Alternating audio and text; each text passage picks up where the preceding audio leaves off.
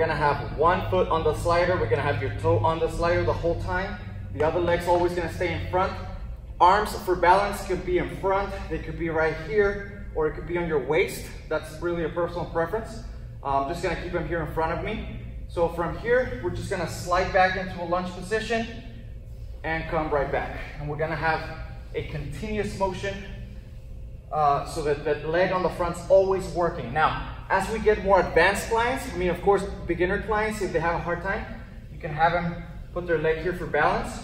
As they get more advanced, this will be medium or arms in front or even on their hips. When you get really advanced, you want to start getting more speed out of the client. So what you're going to do is, as they go back, the leg that stays in front, the opposite arm is going to come here to the front.